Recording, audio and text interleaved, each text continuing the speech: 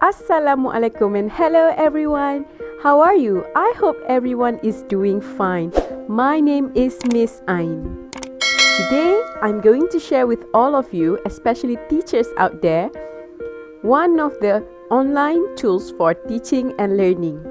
You may have heard it before, but those who haven't heard it, you may use this during online teaching and learning.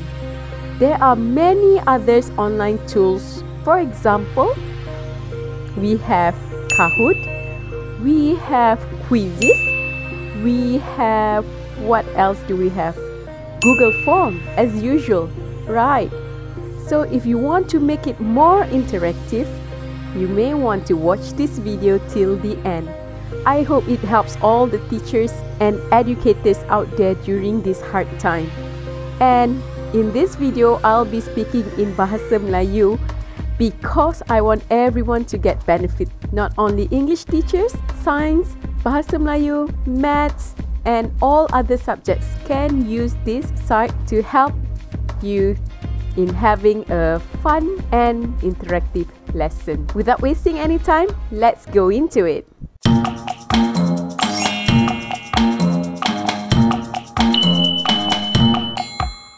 So in case you're wondering what website am I referring to, it is called wordwall.net.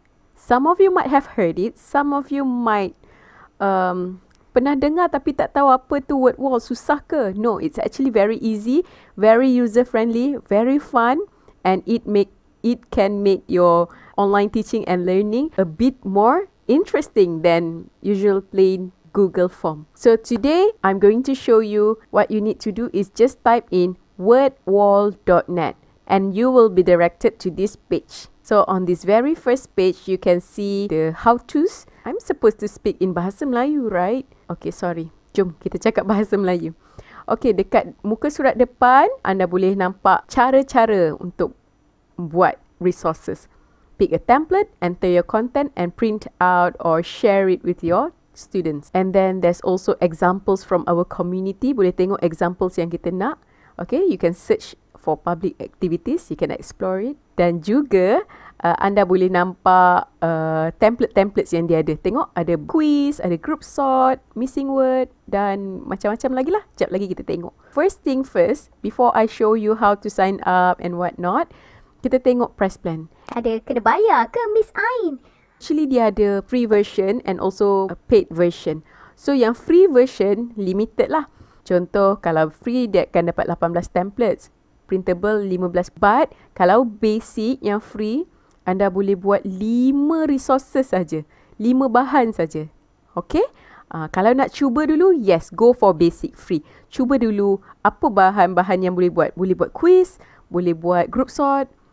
5 lah, pilih 5 yang paling menarik. Tetapi kalau bayar sikit, RM10 saja atau RM15 per month for pro, anda boleh dapat lebih lagi lah. Okey, katakan standard anda masih dapat 18 templates. Kalau pro, ada 33 templates. Lebih lagi ialah macam ada balloon pop, ada apa spider diagram and what not. Okey, boleh tengok dekat sini. Dan yang paling penting sekali, kalau kita bayar RM10 atau RM15, boleh buat resources sampai muntah. Unlimited. Okay, so personally, I'm using this RM10 plan per month. Okay, dan sangat-sangat berpuas hati. It's the best investment for me because I'm using it for my pupils. I'm using it for my online teaching and learning. Okay, so yeah, kalau nak baca FAQs, boleh baca dekat bawah sini. Okay, so first thing you need to do is to sign up. Siapa yang tak ada account wordwall.net lagi, boleh sign up. Tekan saja sign up, then you will be directed to this page. Yang paling senang sekali, just sign in with Google because most of us have a Google account. So tekan saja sign in with Google. It will be directed to your account. Okay, kalau tak ada, biasalah email address, password, confirm password dan sign up. Okay, lepas dah sign in, you will be directed to this page. Okay, so ini ialah activities yang saya dah buat lah. Saya cakap boleh buat sampai termuntah. Alright, sebab dia unlimited. So, siapa yang first timer, tak ada account lagi, this would be empty. Hari ini kita buat yang basic sekali. Okay, ada beberapa cara untuk kita create resources atau kita pun boleh adopt and adapt from other users yang dah buat, kemudian dia beri kebenaran untuk share. Macam mana? Okay. Saya akan ajar macam mana kalau kita nak ambil daripada orang lain dulu ya. Senang saja. Tengok dekat atas ni kita ada home, features, community, my activities, my result, create activity dan kita punya profile. So, boleh pergi ke my community dulu. Pergi ke community tab. Okay. Dan search. Katakanlah kita guru bahasa Inggeris. Kita nak past tense. Okay. Keluarlah apa jua yang berkaitan dengan past tense. Ada so katakanlah kita nak guna yang ni, missing words. Review dulu kan dan tekan start. Okay, review tu tengok apa soalan. Oh, menarik juga ni. Kalau kita nak gunakan bahan ini untuk berikan kepada anak murid kita, macam mana caranya? Senang sahaja. Pergi ke button share di bawah ni. Pilih my students. Kemudian, okay, ini assignment setup. Boleh buat title yang lain atau biarkan saja pun boleh, tak ada masalah. And then registration sama ada enter name atau anonymous. Usually I will ask them to enter their name so that we can track. And then deadline, kalau ada deadline. And then this is the option kalau end of game apa yang kita nak tunjuk. Show answers, leaderboard, start again. Leaderboard ni siapa dapat nombor 1, 2, 3. Alright, tunjuk. And then start again ni kalau nak murid jawab sekali je, untick dia. Kalau nak murid jawab sampai termuntah, boleh start again. Okay, and then start. All done. So, ada beberapa cara. First kali, give this link to your student. Kalau nak bagi melalui WhatsApp, the simplest way bagi kat WhatsApp kan, copy this link dan terus pastekan dalam group WhatsApp. And then you can also share or embed it Facebook, Twitter, and then Google Classroom, which is very, very useful. And then email orang tak guna dah rasanya. Cara kedua, kita nak embed dalam Google Classroom. Senang saja. Tekan ke Google Classroom. Dia akan direct kepada kita punya Google Classroom lah. Okay, choose kelas yang kita nak share. Contohnya kelas Year 4. Choose actions. Ada create assignment, ask question, make an announcement, create material. Usually I will choose create assignment and then tekan go. Okay, dia akan direct kepada kita punya Google Classroom. Okay, title. Past tense quiz. The instruction, answer the questions. Alright, so dia dah embed dah dia punya link kat sini. So apa kena buat, tengok dekat sini. Okay, ini semua option-option yang ada lah. Point, due date tak, topic. And then kalau tak ada due date ke apa semua, tekan assign sahaja. Dan siap. Suruh murid-murid buka saja Google Classroom dan attempt the questions. Okay. Ini ialah part yang paling menarik sekali, ialah where you can create your own activity. Tekan sahaja button yang warna biru ini, create activity, dan ini adalah the 18 templates yang kita boleh guna. Okay, personally yang saya paling suka would be quiz, group sort, unjumble. Actually semualah saya guna. Untuk sesi hari ini saya akan tunjuk part interaktif ni. Okay, macam mana nak buat, macam mana nak share, dan mungkin saya tak buat semua. Cikgu-cikgu boleh explore sendiri. Saya akan share beberapa yang menarik. As I said, it's very simple. It's very straightforward and user-friendly. Okay, jom kita try. Contoh word search. Bagi tajuk. Contohnya, subjects. Ini untuk year 4 CAFR lesson. Kita letaklah mathematics, English. Type saja. Science, art, pendidikan Islam. Ini contoh saja. Okay, so buatlah beberapa 10. Dia ada minimum 3, maksimum 25. Done. Okay, dia akan keluar macam ini. Okay. Actually, okay, start dulu. Banyak ni kan. Tap a hidden word, senang saja. Okay, so selain daripada ini, cikgu-cikgu juga boleh tukar theme dia. Ada beberapa theme. Pilih saja dekat bawah ni. Tukar ada primary, ada neon. Okay, tengok kalau saya pilih neon, dia jadi macam tu. Katakanlah saya nak pilih blackboard.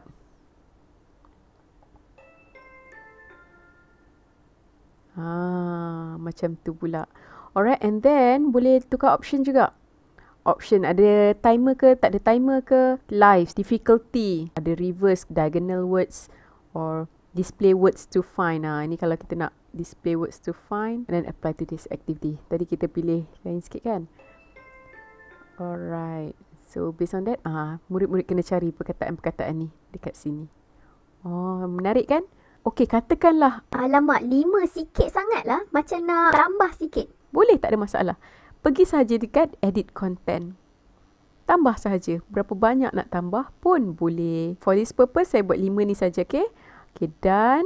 Dan macam mana caranya untuk share kepada anak murid? Senang saja, macam biasa. Pergi ke share, pergi ke my students dan klik apa yang patut. Start. Copy link ni. Bagi je kat anak murid. Okay, so for us teachers, boleh pergi dekat my result. Result dia dekat bawah sekali lah. Okay, so ini result for subjects yang kita buat tadi. Kita boleh tengok summary, number of student yang attempt, average score, top score, siapa yang dapat nombor 1, and then fastest. Ini sebab saya seorang je tadi kan try. Sini leaderboard dia lah. And then sini kita boleh tengok result by question, which is very very important. Best kan? Itu baru satu. Jom kita tengok yang lain pula. Apa lagi kita nak tengok? Okay, I'm going to show you a quick ones with other templates. Let's just go to quiz. Quiz ni sangat mudah. Macam biasa. Quiz apa nak? Past tense. I saw him last night. I see him. I saw him. I sought him. I seen him. Contoh ABCD. Add a question. Minimum 1 question, maximum 100 questions. He, the ball. Just now. Kick. Kicks. Kick. Kicking. Okay, then you have to choose at least one correct answer. Saw and also kicked. Okay, done. Sama juga. Boleh pilih team. Lebih banyak team dekat sini. Boleh explore. Contohnya neon. Start. Okay, katakanlah kita dah okay dengan soalan-soalan kita. Macam biasa, share sahaja. Okay, next, apa lagi kita nak tengok? Kita nak tengok group sort. Group sort ni ialah kita nak sort lah. Okay, vegetable or fruits.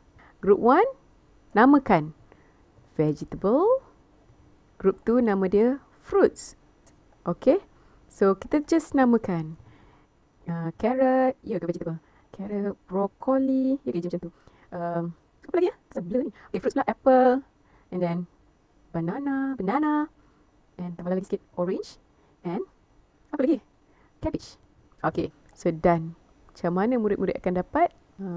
Boleh pilih juga yang lain-lain. Tak apa, kita tunjuk dulu. Murid perlu drag and drop. Menarik kan? Submit answer.